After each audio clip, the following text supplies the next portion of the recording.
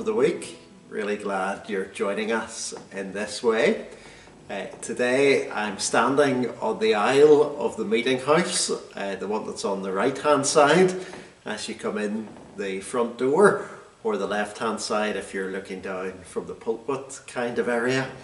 And one of the reasons that I thought I would stand here and record Thought for the Week is that even just standing in this spot and looking around me, and hopefully the camera will do justice to it a bit, there are evidences all around of the gifts that people have exercised for God's glory and the good of people here in this place. A little bit behind the camera is the vestibule, and of course in the present day and in days gone by, people have exercised their gifts of hospitality there, welcoming people for Sunday morning worship or at a different occasion, and extending to them a warm smile and a cheery greeting. Over to my right hand side there's some material that's been used for our prayer week, and gifts have been used to produce that and to set it all up and to help people to pray. On the wall behind me you'll see some of those magnificent banners, only a few of the many magnificent banners that we possess, and we're grateful for the gifts that have been exercised to produce those too. Then in the building itself, of course, lots of gifts over a long period of time have been exercised not only to make the building, but to keep it in the magnificent order that, thank God, it continues to be in.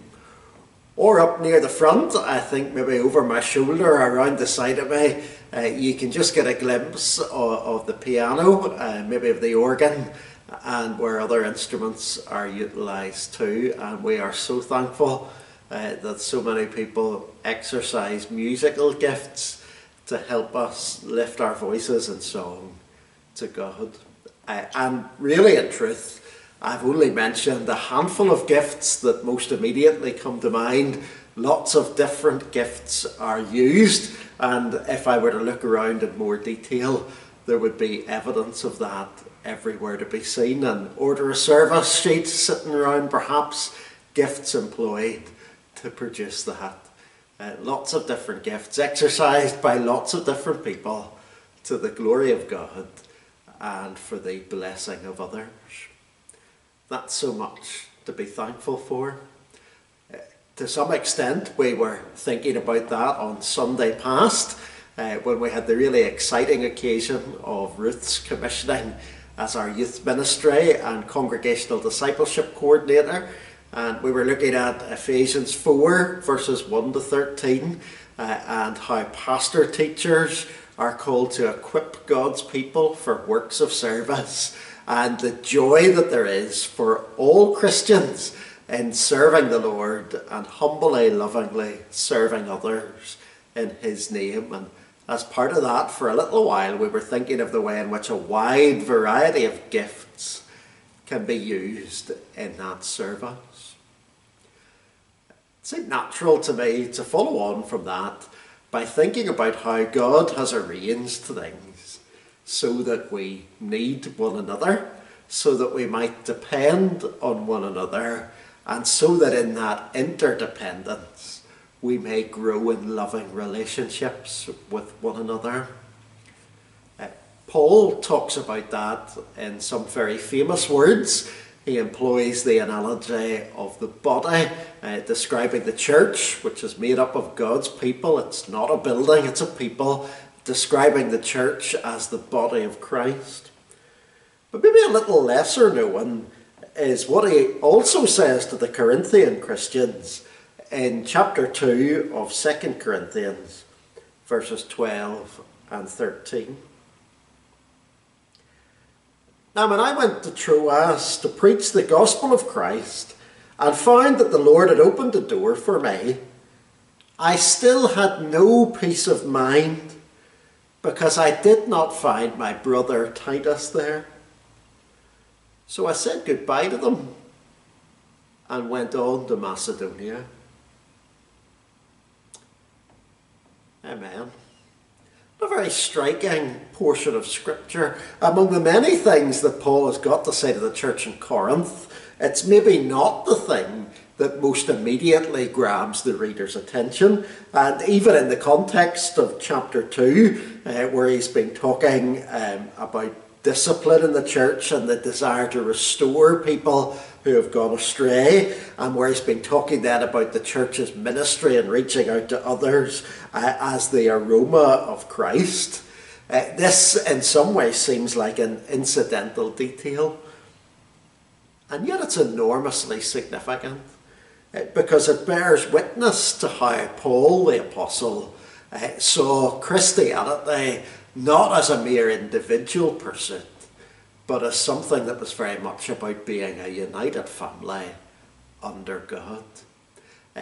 If ever there was any mere man who was capable of following the Lord as an individual by his grace, you might well have said that Paul was that man. If ever there's one person who stands out as somebody who could be spiritually mature as a follower of Jesus without needing other Christians, well, Paul is probably the fella that you would think of.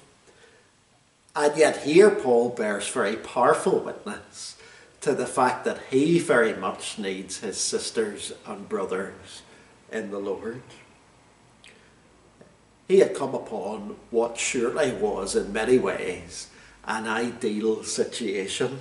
He went to Troas to preach the gospel of Christ and found that the Lord had opened a door. That's exactly what he was looking for.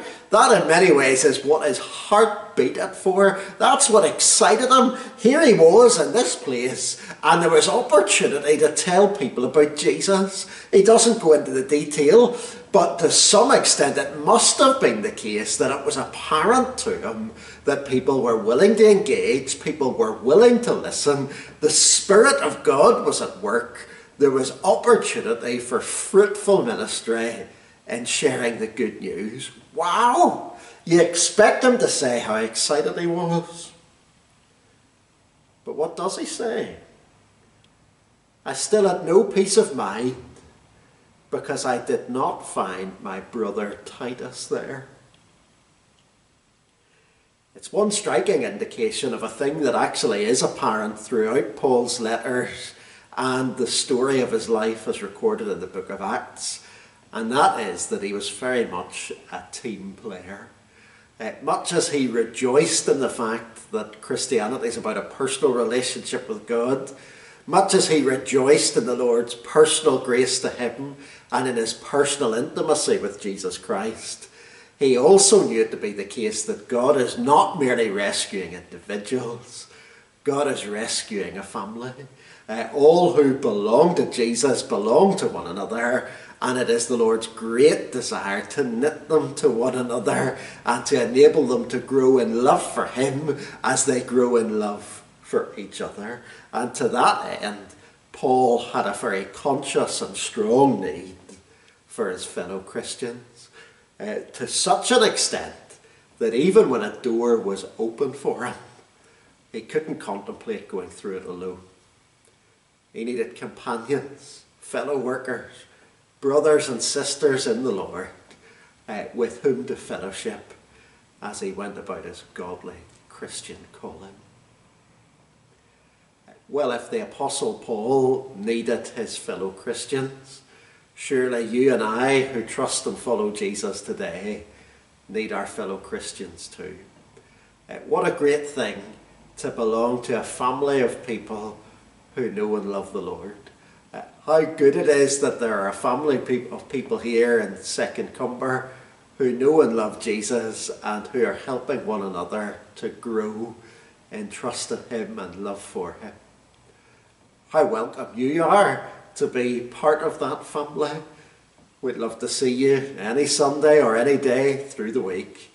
It's a great thing to come and meet with Jesus together, to experience his love for us, to put our trust in him, to live as his disciples, and to do so together.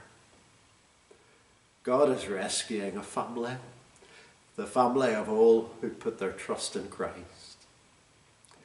Yeah, it's about our personal walk with God, but let's not imagine that it's merely about all being an individual. Christianity is a collective thing.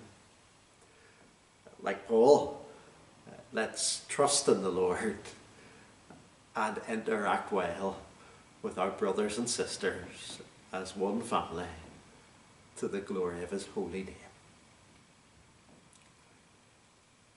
Let's pray together. Father, we thank you that you are redeeming a family, that you have made it the case that your disciples need one another, that you're teaching us to grow in love for you as we grow in love for each other. Thank you for all the gifts that are exercised here.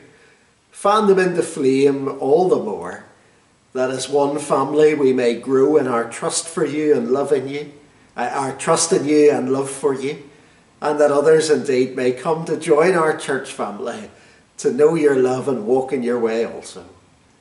It is for your great and holy sake that we ask it. Amen. Thanks for joining us. Hope you'll do so again soon. God bless.